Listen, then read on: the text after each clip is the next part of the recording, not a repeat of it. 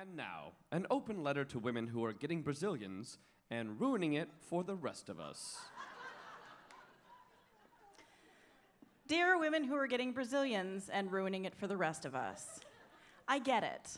There's a lot of pressure out there to appear attractive, so I understand the desire to pluck things and shellac things, and even use a wand to apply coats of paraffin, methylcellulose, and pigmentation to the hair around our eyeballs to make them appear thicker and longer.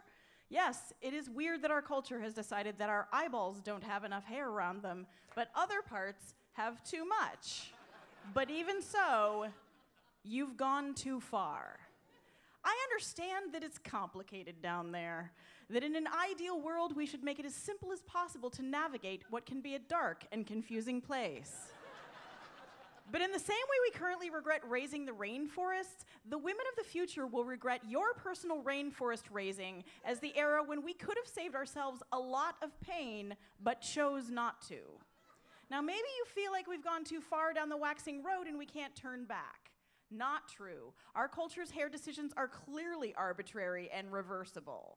We've moved on from Burt Reynolds' mustache and the dark days of 80s claw bangs, but we've also gone back and re-embraced the mutton chop and the pixie cut.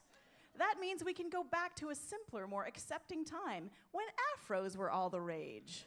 Everywhere.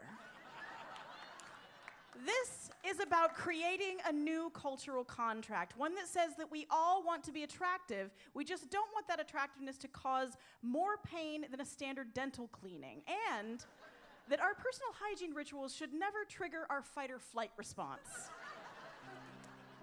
We can do this if we band together, if we decide as a gender that pain hurts and we will no longer pay $70 to have another woman tell us about her boyfriend's weird mole while ripping hair out of a spot we don't even allow ourselves to see because it's frankly kind of weird looking, and nature has provided natural cover for it, which we should use. And men can make the same contract with other men about their backs and chests and balls, which are also weird looking, and we can become a culture of happy, furry people, indecipherable from our prehistoric ancestors, aside from the cell phones and rampant narcissism. We will go back to our roots, which we will stop dying. Eventually, when I'm ready. And we will be content until we find something else to feel terrible about, which will be really, really soon.